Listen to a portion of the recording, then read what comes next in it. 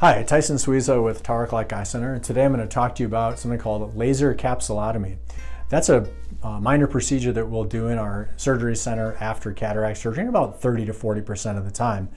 What happens when we do cataract surgery is we remove the cloudy lens and implant a small artificial lens right inside what's called the lens capsule.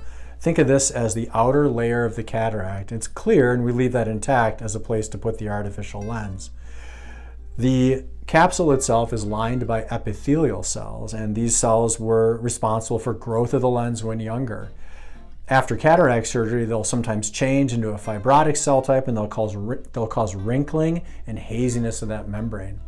And if that causes a decrease in vision, we do about a 10 to 15 second procedure to open that capsule up. On the day of the procedure, your eye is going to be dilated. You'll be in the surgery center for approximately 20 to 30 minutes total. The actual procedure takes maybe 10 to 15 seconds. There's no pain involved and there are no drops after. Typically, we don't require follow-up as long as everything goes according to plan and you see the appropriate improvement in vision. So it's not uncommon to notice a little bit of blurred vision after surgery, and this is one of the most common reasons for that.